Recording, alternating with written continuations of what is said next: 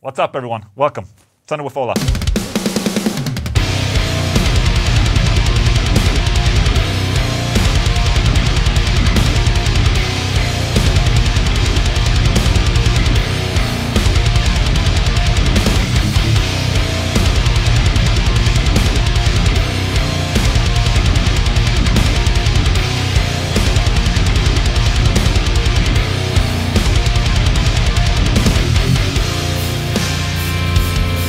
Welcome, everyone. It's me, Epiphones. Sunday with Ola 139.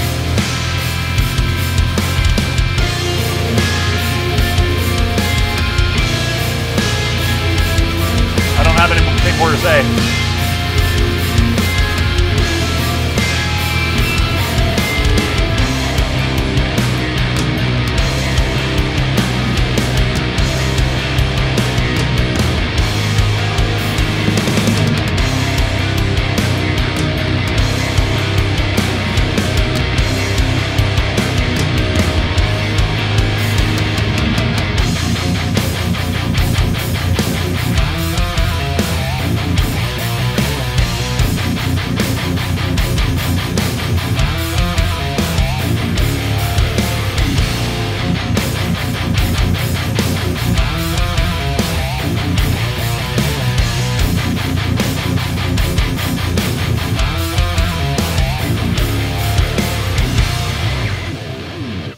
Yes! What's up, everyone, and welcome to Sunday with Ola 139. How you guys doing? It's me and Pix in the house today, and hope you guys are having a good Sunday so far. We have all the people in the premiere. What's up? Hope you're doing good. Good morning, good evening, good night. Good to have you here. I forgot my TV last time. People were going crazy about that. Oh shit, Ola, did you not want to show how many subscribers you have? Yes, it's just that sometimes I forget, okay? No? Is that not okay? People are... Ooh. There are absolutely no room for errors with you guys. Or not all of you guys, but a lot of guys out there. And as soon as you do something that's not out of the ordinary, they're like, ugh. Ugh. You know? Is that you? Right there? That might be you. Okay? Calm the f down, okay? I forgot to turn on the TV. Is that okay? No? Oh shit. Maybe you need to start worrying about other things in life. How about that? That's Ola complaining about you guys complaining. Are you ready? Are you ready? Are you ready? The news. Stop the presses. You know, the magazine press. There's a new headline in town. Kirk Hammett says that maybe the age of active pickups is over. What? What is he saying? The Metallica guitarist says Puff aged better, and he has been swayed away from active humbuckers for lead work, and James Hetfield agrees. What? When hell froze us over or something like that. This is insane. This is important news. Old Puffs are so much more touch sensitive, and I've been trying to figure out for the last 10 years whether or not active pickups age well. It's about how the pickups age. Because it's a bunch of circuitry, but your traditional pickups with just coils and magnets and wire, they have a tendency to age. That aging factor really makes path pickups individual. Okay. Let's read on. I put a pair of DiMarzio pickups in a KH Series S style guitar. Maybe it was an LTD, says Hammett. And I was amazed at how good it sounded to my amp setup. I thought to myself, maybe the age of active pickups is over. You can push a path pickup. You can take an amp and fully gain it out. Correction, you're actually not pushing the pickup. You're pushing the pickup by picking harder, okay? Then you use the pickup to push the amplifier. So, you know, it's not the amplifier pushing the pickup, unless he's talking about feedbacking or what. The Puff will just take it, observes Hammett. You really can't do that with a high output active pickup. You turn up the gain and then you're lost and it's noisy. Okay, so basically he's saying that, you know, active pickups were great, but passive pickups are just more dynamic. I guess that's what he's trying to explain here with what he's saying. James is the same way. He has the same opinion. He loves PAF pickups and thinks PAF are great for lead, but for him, the EMG active pickups sound great for his rhythm sound, and he really likes that rhythm sound. So there you go. James for rhythm, EMG is still the shit, okay? So Calm your tits. I guess now when people are making these how to sound like Metallica videos, they have to take into consideration that Kirk Hammett might be playing more passive pickups now. Metallica is still the EMG band, man. And everyone started using EMG, you know, when Metallica was using EMG 81s and all that. It's just a staple for the sound. I don't think it's about his age and he's becoming older and whatnot. It's just he's getting better taste, in my opinion. I prefer passive pickups way more than active pickups. But, you know, active pickups have their sound and style that suits really well for some players. So there you go. The band Architects announces the departure of guitarist Josh Middleton. The ESP signature artist leaves the band after 6 years and 3 studio albums and turns his attention to his other metal group, Sylosis. Josh joined the band after Tom passed away. How long was that? Like 7 years ago or something like that. And Josh basically, you know, pushed Architects to wherever they are at today. And I mean, Josh is an incredible musician. And just go listen to Sylosis. And you'll understand. Okay, you'll understand. I like Architects. They're a good band. Sylosis, though, that's the shit. So, you know, Josh having more time for Sylosis, that's perfectly fine with me because Sylosis, amazing band. Dave Mustaine's Epiphone and Kramers signature models are finally here, and it looks like they've been worth the wait. Okay, I've been waiting for the Kramer Dave Mustaine guitars. You know, I have the Gibson V guitar that I bought, which is good. It sounds good, at least. At least you guys thought so in my, you know, 10 guitars video that I did. If you haven't seen that video, you can click here. Oh shit, Ola engaging. Click here, and I have to think. Is it there? I think it's here. And you can watch it. And you know, what do you think? Did the Dave Mustaine guitar sound the best out of all those guitars? Ah, shit. Anyways, it's a good guitar, but I've been waiting for the Kramer ones because those are the more vicious looking, in my opinion. Look at this. The Gibson, you have the classic V-shape. That's cool and all, but I like this. I like the Kramers, man. Look at this. This is a V right there. And I hope the prices are going to be good as well. Okay, let's see. The Epiphone is $13.99. And the Kramers are $12.99. Okay, so fairly well priced, I would say. Let me see. I want to see the Kramers. I mean, these are cool. I like these. I'll probably have to snag some of these. It sounded like I'm gonna snag all of them, but I'm not gonna. I'm probably just gonna get a Kramer. The Kramers are perhaps the most anticipated of all Mustaine models, and not only mark the Megadeth's Maestro first ever signature Kramers, but also the most affordable Mustaine signature electrics currently on offer.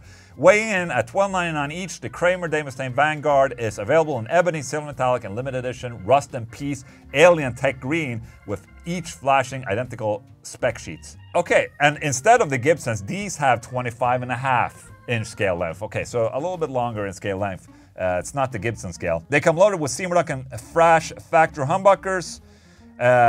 Look at this. It does have the Gibson headstock though. You know, the hockey stick headstock. All right, they only have the green and the black. Green, man. Add to cart. In stock and ready. Dude, what? I wanna buy from Sweden if that's okay. Add to cart. Oh shit. Oh, let's just pick Deutschland. Alle Cookies acceptieren. You know, I'm $15.99. Okay, so it's a little bit more expensive. Oh shit, they don't even send to Sweden. What? Well, I guess I'm not getting a Kramer today, but I think they're pretty cool. I want to try the green one. You know, a couple of weeks back, Avenged Sevenfold were back on tour again, playing shows in like forever or something. And now the live videos has started to surface. And with that, people have acknowledged that Sinister Gates has a new guitar, and it's fucking headless. What? Look at this. That's an Avenger right there. So this has to be a Schecter guitar, man. Did Schecter ever make headless guitars? Or was this just a request from Sinister to Schecter? That looks fucking ridiculous, in my opinion. Just saying. He's playing really awesome here, I must say. I don't know if that's thanks to the headless guitar, but, you know, I just don't know. Wouldn't this have looked a lot cooler with a Kramer Dave Mustaine guitar, like a really sick-ass fucking metal guitar? There's something... I don't want to bash on headless guitars because I'm not. But I'm just traditional, I guess. You know, for a rock and roll show, it's supposed to look like that. You know, it's supposed to be f***ing all over the place. This looks a little headless, you know? but it's gold. That's cool. So I guess since it says Sin over there, that this might be an upcoming signature guitar from Schecter, maybe. Not gonna lie, I have to try one. The Schecter team, or I would say like the Wylde Audio team, has been busy making a Wylde from Hell guitar. Look at this, Warhammer Conversations with the Warrior. Basically, Zakk spec'd out a Warhammer with a Dean From Hell graphic on it for his Pantera tribute thing, obviously. I'm guessing, since I see that it's made in South Korea, that this might be a model that they're gonna sell as a tribute to Dimebag. It has a Floyd Rose, man. Look at that. That's a 1500, I think. And also EMG pickups, because Zakk Wyldes, you know. And he's been sporting this live with Pantera. Look at this. Look at that. That's so cool. That looks so badass right there. Holy shit. He's gonna use the Wylde Audio guitars, obviously, because it's his brand and all that. And this is a pretty nice tribute, in my opinion, to do this. And with that said, I'm gonna see Pantera in a week.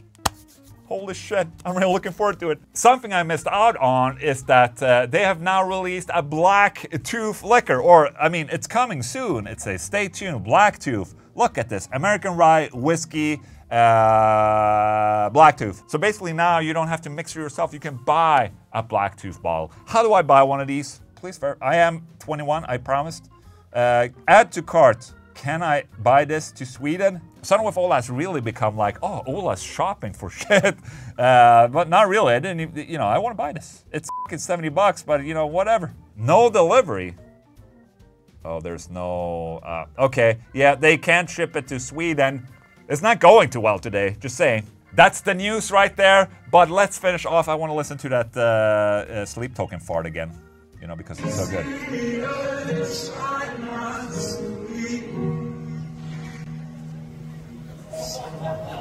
The news.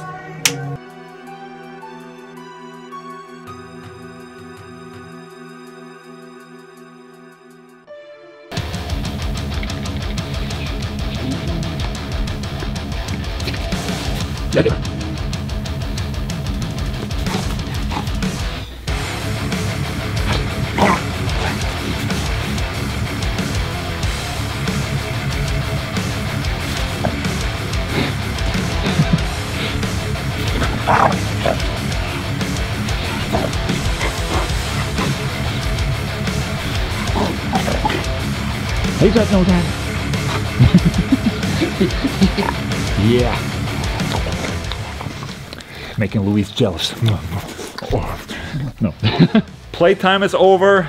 It's time for an unboxing, baby. So sometimes I receive gifts from people. Thank you so much, you beautiful people. Let's see what's in it, okay? I have a slight suspicion of this and what it might be, but right now I'm trying to clean my desk a little bit so it doesn't look too shitty. This is all the way from United Kingdom.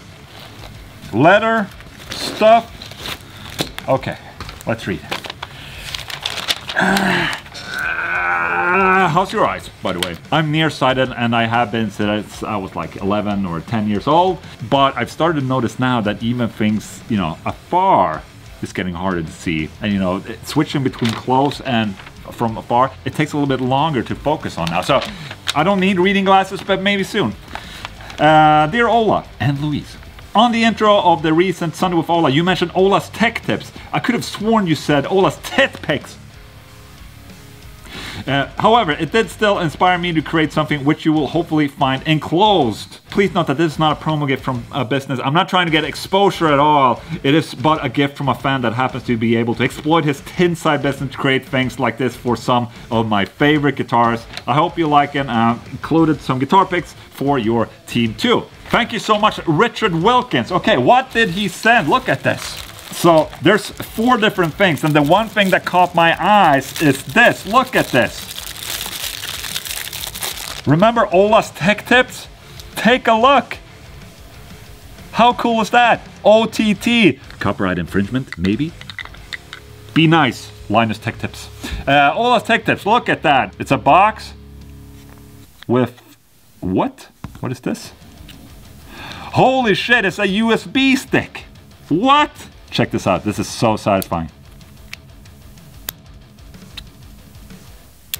Oh, holy shit. That's so cool. Thank you so much. Look at that. Holy shit. Okay, what is it? What? There's some greenery in there. That's a moss right there. How? Look at that. And some guitar picks. What type of? Okay, okay, I understand now. Dude, maybe I can give this to the guys at the office. They'll love these. Just saying. You can grab some tits every day now while playing guitar. Dude, that was amazing. That little box and thing. Okay. Oh, what? Oh, shit. It's a key ring. Take a look at that. That's really cool. A little key ring. I'll put that on my car keys maybe. That's so cool. Thank you so much. And last but not least, Louise and Ola. Oh, holy shit. That piece of wood smells great, by the way. Holy shit. Oh, and there it is. Dickpics.co.uk. Well, you said that you didn't want any promotion. Well, there it is right there. Dickpics.co.uk. How lovely of you sending a couple dick pics. Dude, how fucking cool is that? Thank you so much for those gifts, man. That's amazing. All right, I'm gonna give these guitar picks to Joel and Alan. Okay. Hey, let's go on. Joel, I have a gift for you.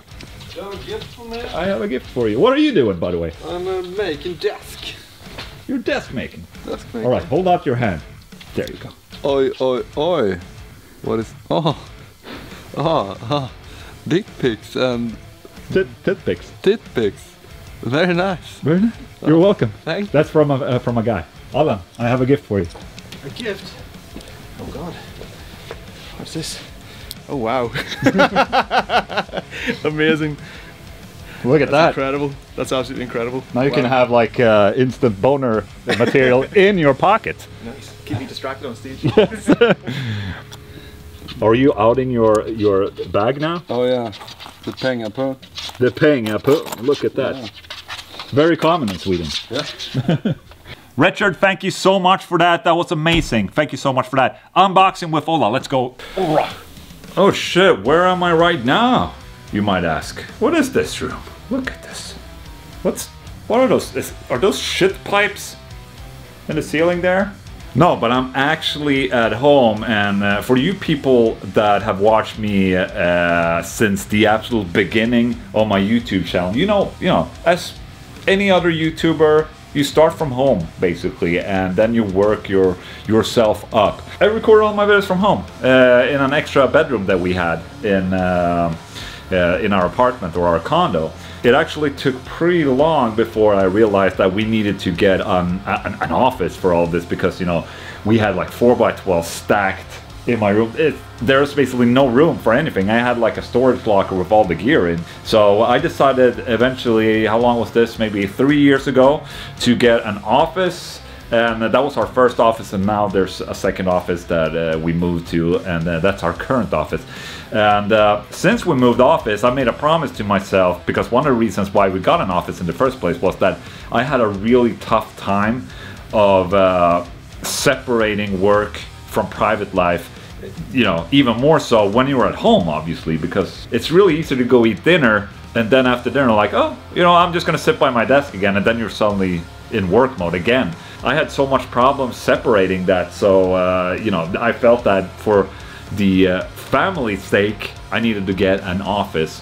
And since we got an office, I basically removed all and everything that was guitar related from my home and moved it all into the office. So when I get to the office, that's all guitar and work and audio and all that. And when I get home, it's family time, it's relaxed time, okay? Now, that was 3 years ago, and right now I finally feel that maybe I can again get a little office, have an opportunity to be able to work from home.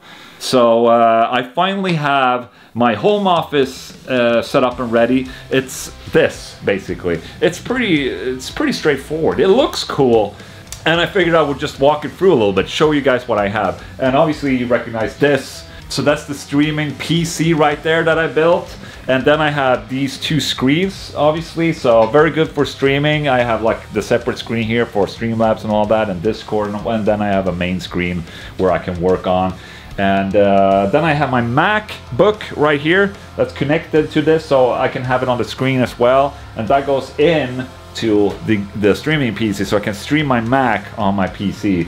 And it just makes it a lot simpler to show when I'm writing music and stuff like that. And now it sounds like I'm streaming a lot, but I'm not. But I wanted to stream a lot. We just have to see in the future. Look at this mouse pad that I got. Evangelion, baby. How cool is that? I have my Go XLR right here. Nothing's connected, by the way. I have the speakers. These are IK Multimedia speakers, and they're perfectly fine, actually. They're not that bad. Just to have something to listen to while I'm, you know, if I'm recording a solo or tracking or anything like that. And for tracking guitars, I have this Apogee Symphony that I got recently and tried out. And the reason why I like Apogee is because I really like the instrument inputs of those, and that's basically been my, you know, my guitar signal for the past 12 years maybe, if I'm not using a UAD interface, but just connecting guitar straight into an Apogee interface, and that's a really good DI right there. So I like to keep the same type of preamp at home as I do in the office, and that's why I have that over there. Underneath here is my dog. Her name is Pix. She follows me everywhere I go, so you know she's tangled up in my guitar cable right there. And look at that, I do have a guitar at home now. And yeah, this is one of my favorite guitars. It's the AB 1.6G right there. You know, it's a bolt-on. This is definitely one of my favorite guitars right here. And yeah, it's just it's been sitting here. And I've been getting more and more used to having a guitar at home. As I told you, I didn't have a guitar at home for a couple of years.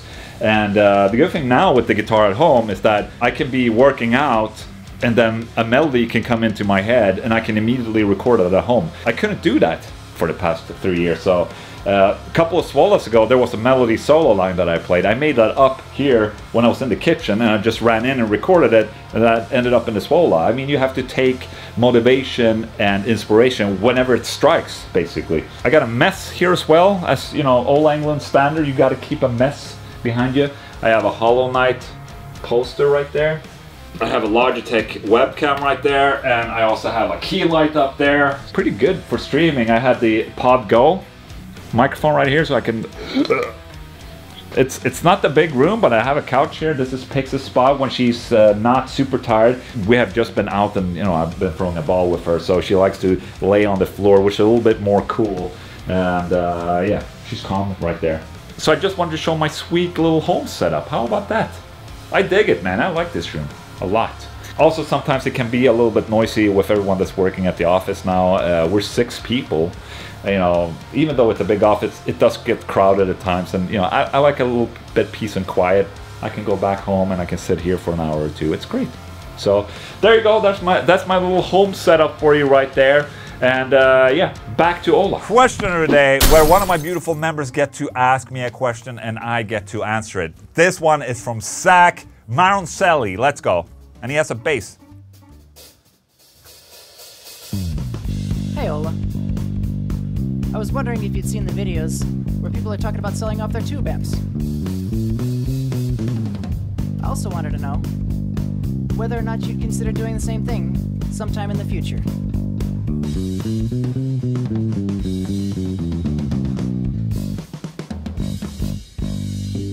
Thank you.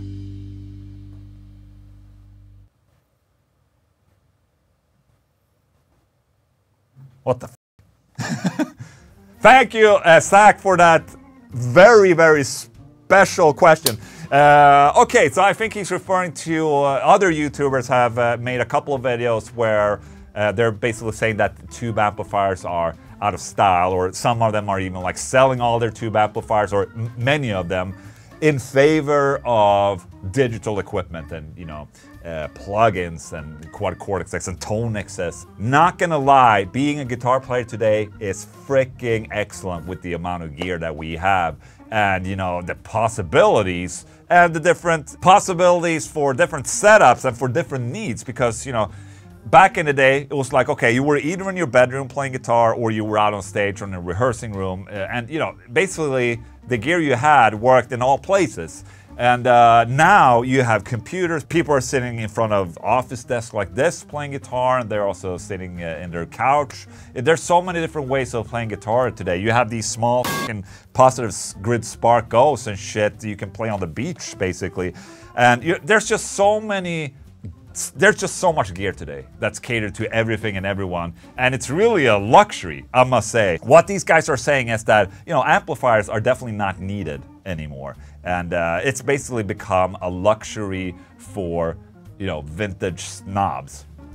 Basically, that's the idea I got from watching and hearing some of this. To some extent, I do agree, because digital equipment is becoming really, really good, and it's really awesome. And, you know, when I'm sitting right here, I'm using plugins, man, because it's easy, it's simple. I always have the same sound. I have my cable going to the audio interface. It's just really simple, you know. So why would I even keep tube amplifiers, you know, while I'm using this all the time? Since I started playing guitar during the 90s, there's still something about hooking something into something really big and loud. And that is, you know, the guitar amplifier. Sitting in front of speakers like this and playing, or even sitting, you know, in the Tonex video I just did, where I was sitting in front of a full response speaker, that you can get it loud, but it doesn't sound real. With a guitar amplifier and a speaker, it sounds real. It sounds natural. Maybe that's just me and what I'm used to. And I know a lot of the, you know, the newer generations that start playing guitar, they're used to this sound.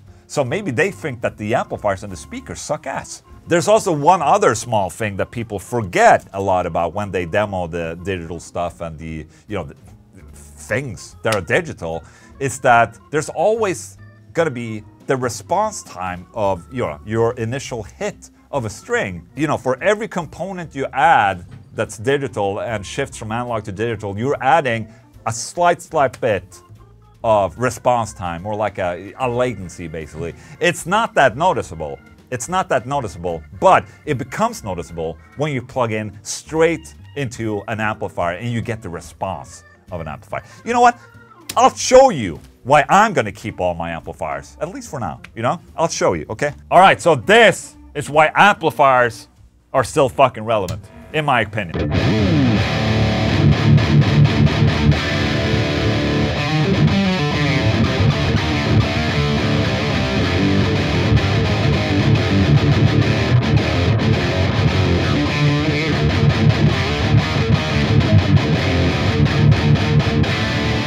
That initial response from, you know, plugging in your guitar straight into an amplifier, I mean, so far, I'm not getting that with any digital equipment. And I mean, for some people, it doesn't matter. And, you know, I probably won't notice it as well as I'm sitting here playing through my plugins and shit. But as I plug into a real amplifier again, it's like, whoa, holy shit.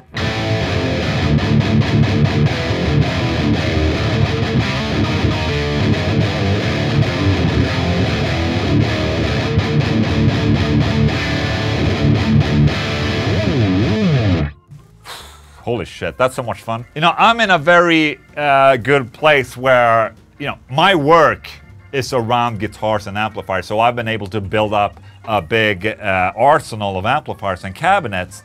So, you know, this is a luxury. Not everyone can afford an amplifier or a cabinet nowadays. They're really expensive still. That's why we're seeing brands making smaller amplifiers and smaller solutions, basically trying to fit every need of everyone. And that is awesome, and that's cool. Going back to what I said earlier, it's an incredible time to be alive if you're a guitar player, where we can have everything like this. But, you know, but at the same time, it all starts here, you know? Something has to be modeled after, and it's this. And, you know, they still fucking make my balls shake. So thank you so much. Thanks. Holy shit, look at that question of the day. Holy shit, did I change my clothes for this one? What? Or did I forget to put in the last SWOLA? Mysteries, man. All right, guys, that has to be it for Sunday with Ola today. I hope you enjoyed the show. Thank you so much for watching. Also, the raffle, who won the raffle? You know? Check the raffle in the chat. If you're not watching this in the premiere you missed out. If you want to be a part of the t-shirt raffle, you have to watch the premiere of the Sunday with Ola, okay? If you want to support what we're doing, olaenglandshop.com, get a CD or a t-shirt or something like that. Thank you so much for watching. Goodbye.